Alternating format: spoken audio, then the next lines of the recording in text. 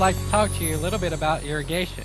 In July is Smart Irrigation Month here in Oklahoma. And in fact, Governor Mary Fallin has proclaimed the month of July to be Smart Irrigation Month. The cities of Oklahoma City and Tulsa have also proclaimed July to be Smart Irrigation Month. And so what is smart irrigation? Well, basically, we would like for homeowners to think about how they water their yard. And we want to put the right plants in the right place, choose more drought-resistant plants if possible, use mulch in your landscape beds. For your yard, only water when it's needed. If you can tolerate it to turn brown, it's still alive, and give it a water maybe an inch per week, and it's going to be healthy throughout the year.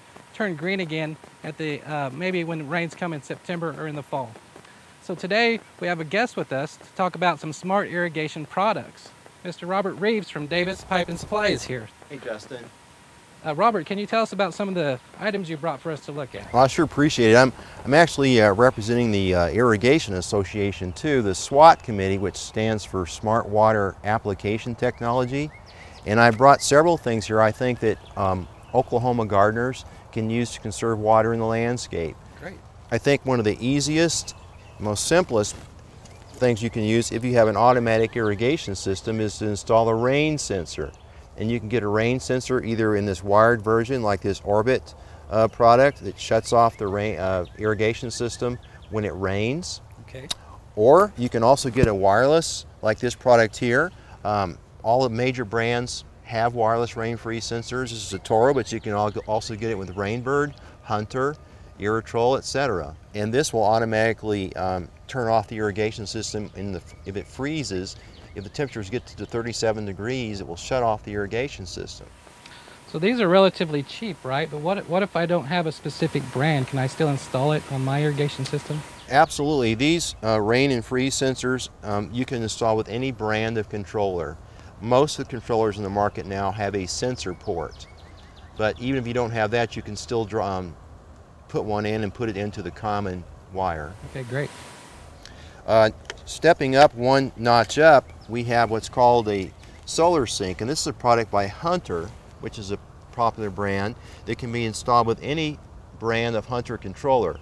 Now the solar sink, this installs next to the controller like this Hunter X-Core, which is a typical residential controller, and it uses this sensor which will go up on the gutter of the house, and it has not only a rain and freeze sensor component in it, but it's also got this sensor on the top that measures solar radiation, in other words sunlight exposure, cloudiness, and it also has temperature.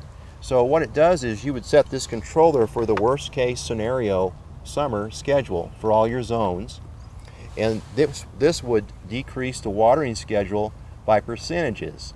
So this time of the year we might be 100% or 110, but in the fall we might be down as low as 50%. So you could save a substantial amount of water, 25 to 50%. So that's great. This will only water what the plant needs, plus it'll shut off if it's raining. So this is what we're talking about when we say smart irrigation controllers, right? Absolutely. And there of course are others too on the market. If you go to the IA's website, which we can show, you can pull up all the different smart controllers on the market. Here's an example of an add-on device called the ET Water Hermit Crab, and you can turn any existing controller into a smart controller. And this has web interface, and it receives a signal every day from a weather station to update the watering schedule.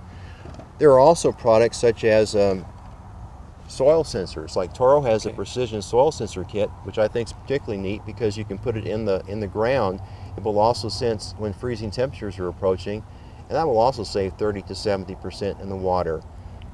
So we're just watering based on if the soil's wet, it's not going to water, and if it's dry, it's going to water. So that's great. Absolutely. Now what if I don't have one of these automatic irrigation systems? I just have a water hose and a sprinkler in my yard. Is there something I can do? Absolutely. I think there's definitely what we need to do is install like a hose timer. And you may not know exactly how much to water, but if you watch the show enough, you'll know that Bermuda grass needs about an inch a week of water to survive. You could put out a tuna can, which I believe you have information on. Yes, we have an OSU fact sheet. You can go to our website at Thinkwater.okstate.edu and download that information. And what you could do is determine how long it takes to get an inch of water, and divide that maybe into 2 waterings a week, and then you just would know how many minutes you need to run it. Great. So what about these other products you have here? I see you have some irrigation sprinklers and some sort of pipe here. I just want to show some of the basic components of an irrigation system. A lot of times people don't know what to call things when they come in the store. Davis, here we have like some 4-inch pop-up sprays. These are typically for lawns and shrub beds. Then we have one that's taller, 6-inch for shrub beds generally. They pop up a little bit higher. And then we have 12-inch pop-ups for really tall. And then right here we have a great water conservation tool, and this is drip irrigation tubing.